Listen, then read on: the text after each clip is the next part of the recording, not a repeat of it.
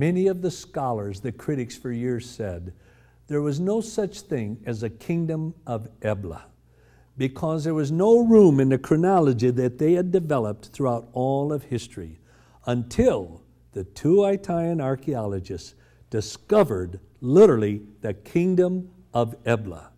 And they found many interesting relics in that discovery. For example, they found a portrait of Ebla's king, a small statue. Now you have to understand, for years they said Ebla never existed. Now they have a small statue of the king.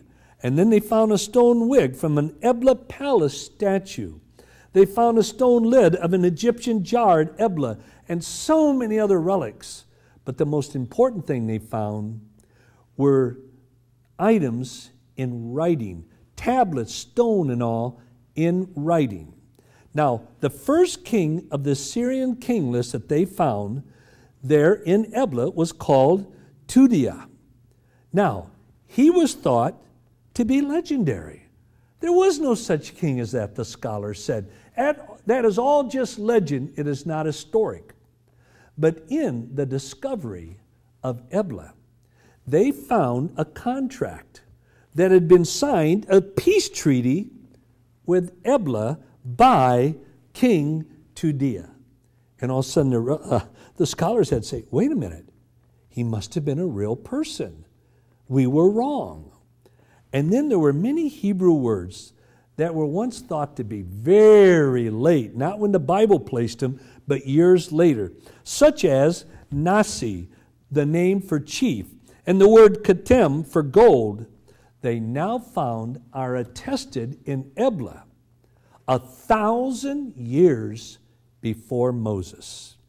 Then they discovered these names in Ebla: Abraham, Esau, Saul, Eber, Israel, and the mention of the city of Jerusalem. This is what surprised me. The mention of the city of Jerusalem on tablets in Ebla predate by 1,000 years of any time in history that the name Jerusalem was ever used.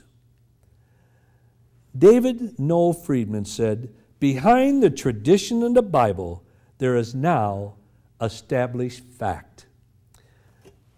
How does this relate to the criticism? There are two or three major criticisms that scholars have made about the Bible over the years that Ebla has disarmed every one of them.